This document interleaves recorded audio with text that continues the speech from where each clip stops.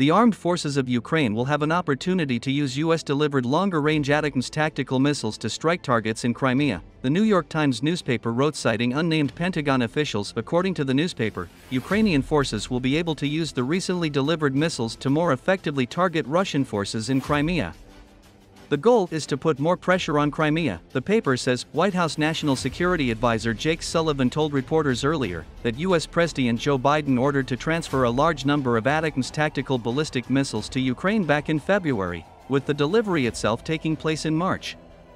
Later, the Pentagon press service said the handover was not made public on a request from Kyiv. Recently, the US Senate approved a package of bills to provide military aid to Ukraine, Israel, and Taiwan, to confiscate Russia's frozen assets for their transfer them to Kiev, and to impose additional sanctions on China.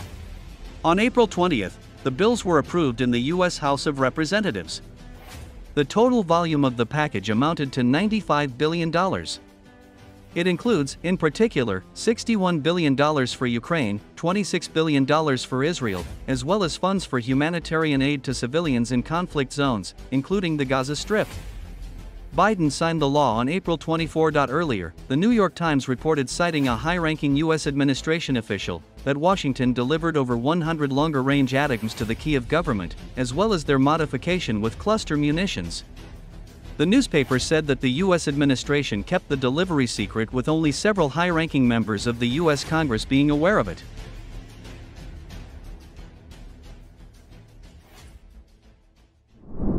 ATACMS missiles will easily destroy all Russian air defense in Crimea, military expert.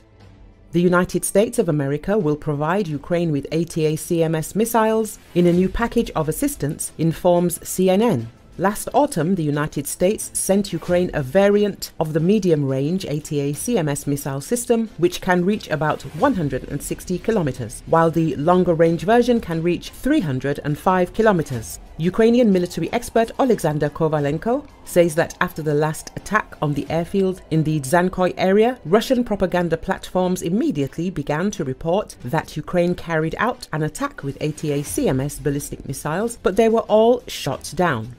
Sometime later, Russian patriots were completely covered with panic moods in connection with the real results of the strike. Subsequently, a video was published showing the launch of 6 MGM-140B Block 1A missiles, which was attributed to the attack on Zankoy. Based on this, the strike potential was exactly 6 ballistic missiles, Kovalenko added. According to him, in turn, on the satellite images published later at the airfield in Zankoy, 6 fire areas spaced apart by distance were clearly recorded. That is, all the missiles flew to their destination. The effectiveness of the strike turned out to be maximum, but the question arises, how many missiles of this type may be needed in general to disable the Russian air defense in the Crimea?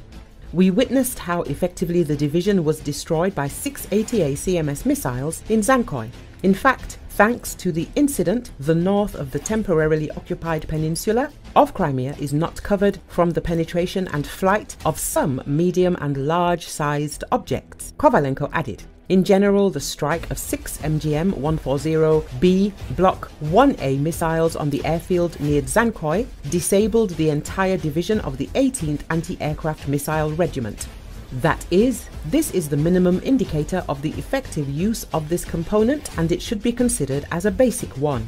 In other words, to disable other divisions, an impact potential of 6 missiles or more is required. I think you do not need to be a genius to calculate that. In general, a resource of at least 24 MGM-140B Block 1A missiles is needed to disable the long-range air defense components of the S-400 air defense system in Crimea. But again, this is if the goal is the complete neutralization of the S-400 air defense system in Crimea, Kovalenko added. NATO nuclear facilities, if permanently deployed in Poland, will be a military target for Russia, Russian Deputy Foreign Minister Sergei Ryabkov told. He warned that joint nuclear missions of NATO countries close to the Russian border add to the threats to Russia's security. Let alone permanent deployment, hotheads in Warsaw are speaking about, Ryabkov said.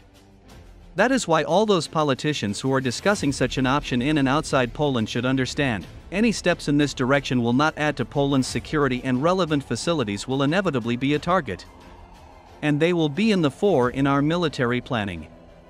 According to the senior Russian diplomat, discussions around the deployment of NATO nuclear facilities in Poland are an unfolding story.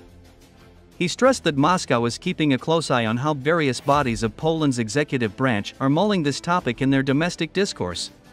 In an interview with the Fact newspaper, Duda said that Poland is ready to deploy nuclear warheads under NATO's nuclear sharing program. According to the Polish president, he has discussed this matter with US partners more than once. If there were a decision by our allies to deploy nuclear weapons within the nuclear sharing also on our territory in order to strengthen the security of NATO's eastern flank, we are ready, Duda said. He said Poland is aware of its obligations within the 32-member alliance that includes the United States. In Moscow, a Kremlin spokesperson said any deployment of US nuclear weapons in Poland would be met with steps necessary for Russia's security. The military will, of course, analyze the situation if such plans are implemented, and in any case will do everything necessary, will take all the necessary retaliatory steps to guarantee our safety, Dmitry Peskov said.